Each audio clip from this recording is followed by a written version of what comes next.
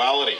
We have to support each other, we have to train with each other, and we have to develop our sense of community. We must work together, as Stuart said, in teams, in brotherhood and sisterhood, to protect ourselves from what's going on behind us.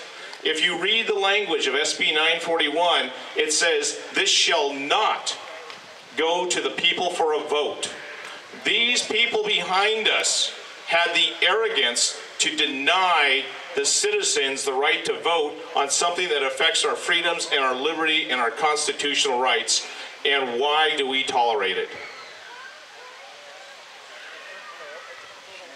If anybody's interested, I'm going to reaffirm the oath to the Constitution of the United States. So I would ask everybody up front with us here, if you'd like to do that, please raise your right hand. Repeat after me. I state your name. Do solemnly swear that I will support and defend the Constitution of the United States of America. I will support and defend the Constitution of the United States of America. Against all enemies. Against all enemies. Foreign and domestic. Foreign and domestic. That I will bear true faith and allegiance to the same. That I will bear true faith and allegiance to the same. That I take this obligation freely. That I take this obligation freely. Without any mental reservation or purpose of evasion. Without any mental reservation or purpose of evasion. Pledging my life.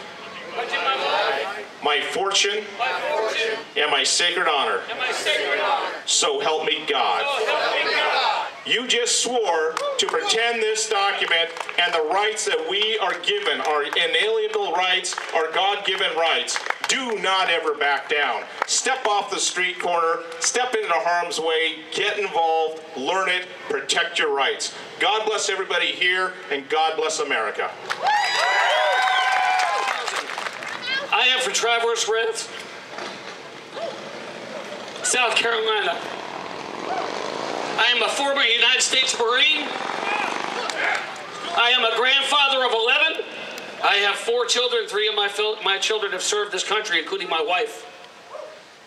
These people are right here. This is my family.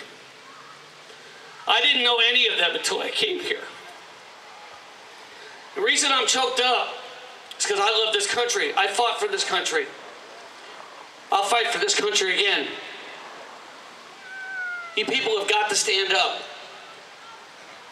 How would you feel if you were on your deathbed and your grandkids and great-grandkids came up to you and said, "Hey, Pop," or "Hey, Nana," or "Hey, Bruce," or whatever your name is, and said, "With all the training you had and as much as you love this country, why didn't you stand up and fight? Why didn't you? You tell them you're a failure? I don't want to fail anymore. I've lost very good friends overseas, lost friends in Vietnam, lost family. My family's fought in every war except the Civil War in this country.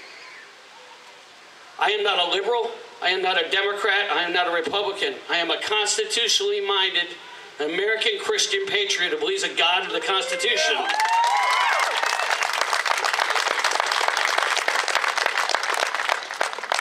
I am absolutely honored to be here today, to be with my family.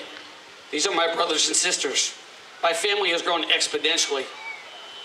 I don't have words for how I feel and for what these people have done. These are some of the bravest men and women that this old man has ever been around in his life, including some of the Marines and Army and Air Force and Navy that I served with. They never backed down. They never gave up. They constantly hit their knees and asked God to please step in. If you come to God first and you ask, "Lord, please forgive me for my sins," if you humble yourself before him and ask him, he will heal this land. That is in his words. That's the playbook. We have 2. We have the Bible and the Constitution.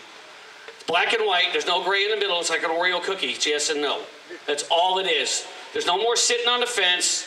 Pardon the language. No more BS. None of this garbage. If we don't stand up now, folks, I got news for you. We're not going to have a country anymore. And I'll be damned if I'm going to let that happen.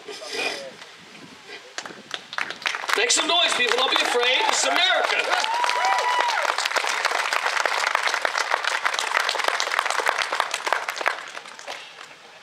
This law that they're trying to pass and all this other crap they're trying to spoon feed you down your throat, You better start using the eyes and the ears and the brain that God gave you and start thinking for yourself.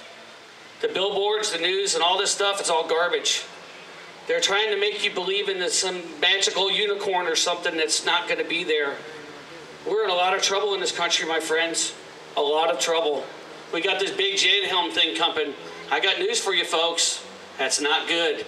You better pay attention. You better pay attention. You better make sure that you have a NATO round firearm, sidearm, 9mm, 45. You better make sure that you've got a long gun, 223, 556, 308, 7.62 x 39, and a 12-gauge shotgun. Because that's the things you'll be able to pick up ammo on the run and go and fight and protect your families. It's coming here, folks. Don't think it's not. If you'd have told me this 10 years ago, I'd have told you were nuts. But now, I'll tell you, my eyes are wide open.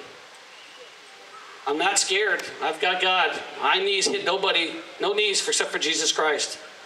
I'm not Superman, but I'm not afraid of any man here, not any man anywhere. God has got our back. If we do what's right, just, and true, He will protect us. He will see us through this. Duty is ours. That's right. Duty is ours. Not on our watch. Not on our watch. Not on our watch. Not on our watch. Not on our watch. Not on our watch.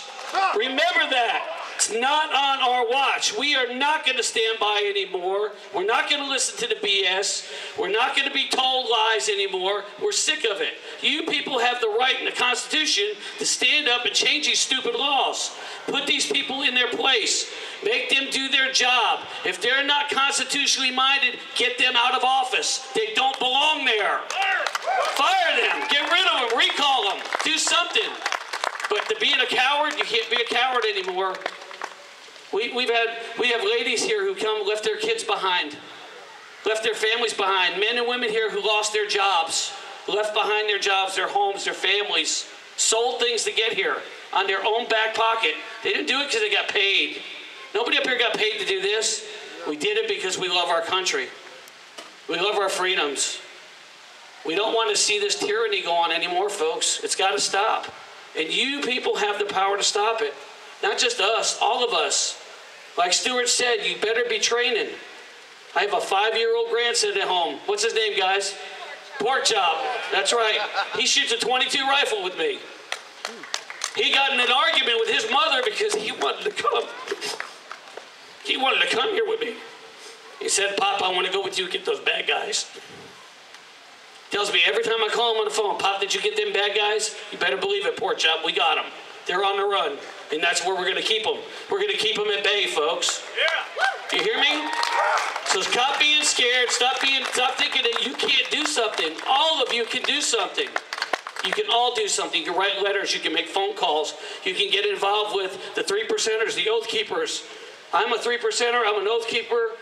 I'll show you. Here we go. Yeah. Play the music. Boom, boom, boom, boom, boom, boom, boom.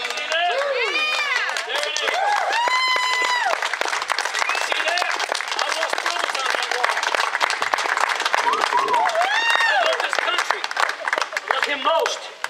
I love Christ most. He comes first. Everything else is secondary. I am honored to be here. I'm honored to wear this badge, and I'm damn honored of all these people here. God bless America, and God bless you.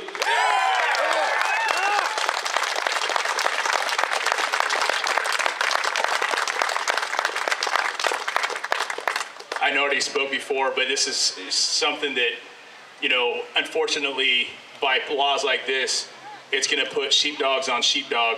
We have outstanding state patrol out here watching, making sure it's right. It's a tough job that they're doing, okay? And the other city cops, it's a tough job that they're doing. But you know what? If they're going to be having to enforce something that's not constitutional, you know what?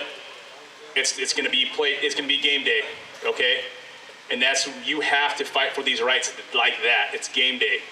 I've made it very clear, and guys in my group and guys that surround with us, that, you know, we're going to try to do this legally, but if they want to play, it's going to be sheepdog on sheepdog.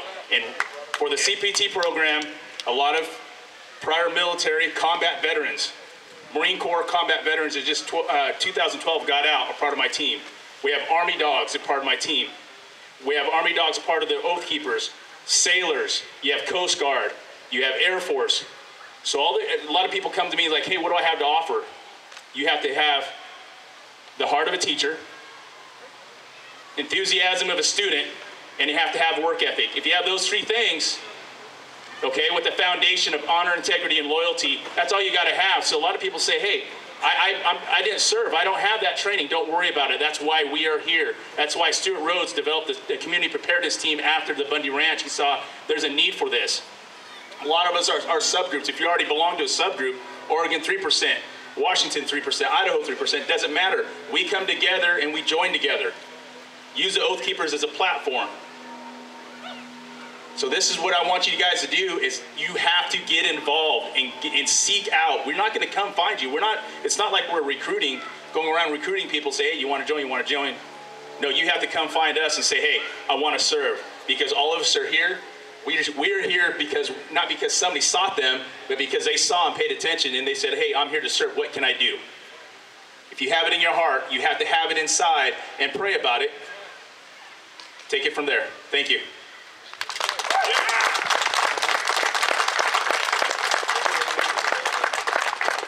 Long but good.